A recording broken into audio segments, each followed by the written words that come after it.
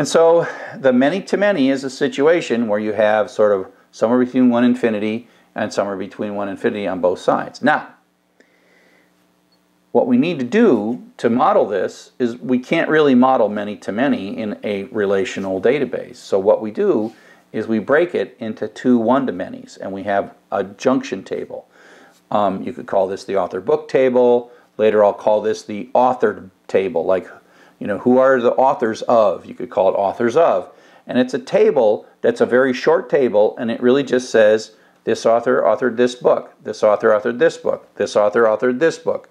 And then within that, you can say for this book, who are all the authors, or for this author, what are all the books, right?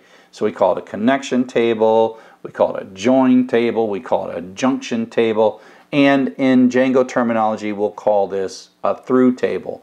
But its purpose is to have two outbound one-to-many relationships instead, and that basically is just our way of capturing a one-to-many. And that's why I said one-to-many plus one-to-many equals many-to-many.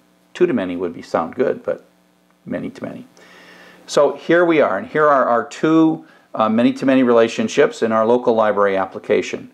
So a book can have many authors, and an author can have many books, and that's what we're characterizing with this little one dot dot star, one dot dot star.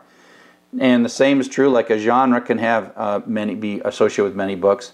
And interestingly, the zero dot dot star, that's special, where the book connects to genre, and it's zero dot dot star coming out of the book. That means it's a minimum of 0. And all that's really capturing is that a book can have no genres, but a book must have at least one author. And whether that's true or not, that's what this data model is saying. This data model is saying all books have at least one author, but they have 0 or more genres, but they have 1 or more authors. And that's the subtle difference between 0 dot dot star and 1 dot dot star. And that's the kind of clever little application features that these applications these data models can capture beautifully. And we'll see in a second how that turns into a Django model that is then a business rule for the data. And so this is how it works. We're going to create two tables, the book table and the author table, and every row is going to have an ID, auto increment, primary key column. And then we're going to have these outbound foreign keys from authored. Again, the authored table is the start of the arrow, so it's the one that has the foreign key column in it, and the destination of the arrow is a primary key in that other table. Now what we're going to do is, and we'll see how this works, is that Django allows us to create these kind of virtual attributes, and we'll name them cleverly. The name of them doesn't matter, but we'll basically say inside of author we're going to have an attribute of books, which is automatically going to be populated by all the books the author wrote. And in book, there'll be this little virtual thing. It's actually computed. It's not stored. It's actually computed based on reading the authored table. It'll be authors, which is a list of all the authors. And so this is a convenient way, because in Django, they kind of want to hide this middle table. It exists. And as a matter of fact, you can write, drop my pen. Drop my pen. Pick the pen back up. Make sure the audio is still working. Is the audio still working? Yeah, it is. Audio's still working. Life's good. Sorry about that slight interruption. So Django tends to want to hide this through table, and you can actually define models where you don't even give that a name and it makes one up. It still exists. It exists exactly like it's shown here, but I would rather in my data model show you this table so you have a better understanding. But if you see other data models where they don't explicitly mention this and just have a many-to-many, and it actually makes this table up for you. So don't get all freaked out if you see a model that doesn't have the through table explicitly modeled. I like to do it. So here we go. So here we have some models. So we have the book field. The title is just a bit of the book. Then authors is a many-to-many field going toward the author table. That's the far one, but the through table is authored. So the intermediate table, the junction table, the through table is the authored table. The author is on the other side. The author has a name, and it has books, which is, books is this kind of virtual set in there that's a many-to-many field derived pointing at the book table with a through table of authored. So the junction table, we mentioned the junction table the same in both of these, right? So this is going, you know, from one to the other, and this is kind of going back. And these are like virtual, it's not data that's stored in the row of each row of the book table. It is data which is derived for you if you ask for it. When you retrieve a book, you can say, what are the authors of this book? It's a convenience in a way. And it also is telling Django about the foreign keys and where to store the foreign keys, and the fact that it's a many-to-many field. That's all setting up this stuff so that Django, when you start putting stuff in these tables, Django automatically puts the right stuff into those tables. And like I said, here's the through table I called authored. I thought that was kind of clever. And the through table is modeled as foreign key this way, foreign key that way. And so that's not a many-to-many, it's a foreign key, but I've named these and I match these things up.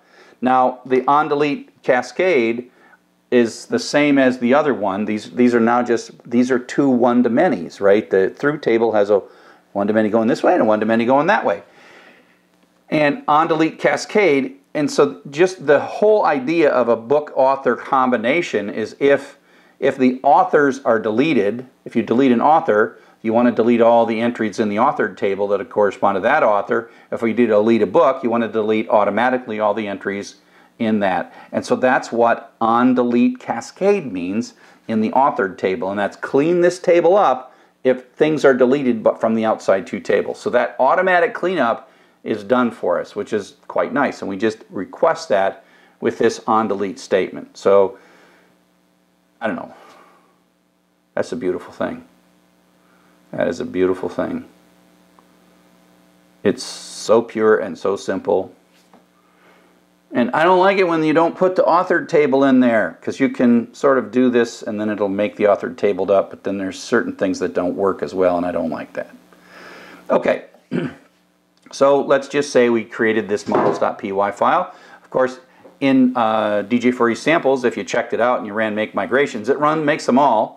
But let's just say this is the first time you'd run make migrations, and then you'd see that it's creating the migrations, and then you do the migrate, which of course, as we talked about in the previous lecture, that is what takes from the migrations and then updates the database. And so both the make migrations and the migrate are checking to see which ones have already been done. So make migrations is looking for changes or deltas in the models.py file, and the migrate is looking for deltas in the migrations. And again, remember that the list of the things that both of these is looking at is based on the settings.py file, and it's the installed apps variable in the settings.py file. So I put this note in because students are always saying, my make migrations didn't do anything. Well, there's one of two reasons. It either is not in the settings.py file, or it's already done.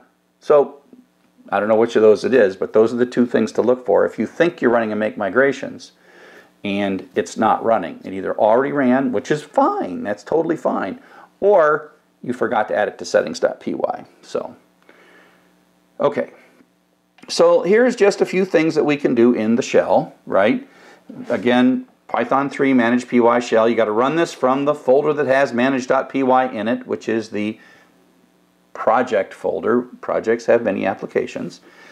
And so because the manage.py shell starts up and preloads, again, the manage.py shell reads all of the apps that are in settings.py, loads their models, and a few other things from those, preloads them.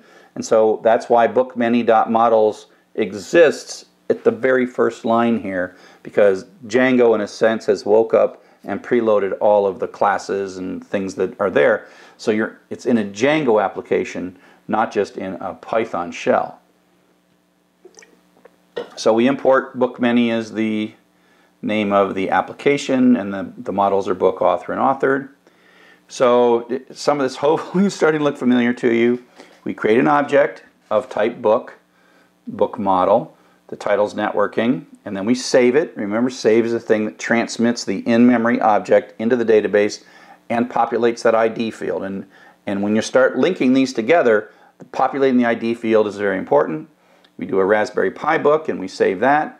And now we're going to make an author for Kristen and save that, and an author for me, and we save that. And so at this point we have we have made 2 authors and we made 2 books, but now we have to connect them together, okay?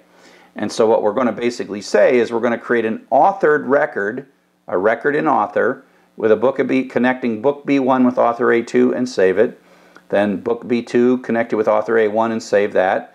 Book B2 connected with author A1 and save that. So that's throwing 3 records into the authored table, making those connections, setting the foreign keys. So like it's just reading the ID field from these A1, A2, and B1, B2, and that's like inserting records into the authored table in the book underscore ID and the author underscore ID, right?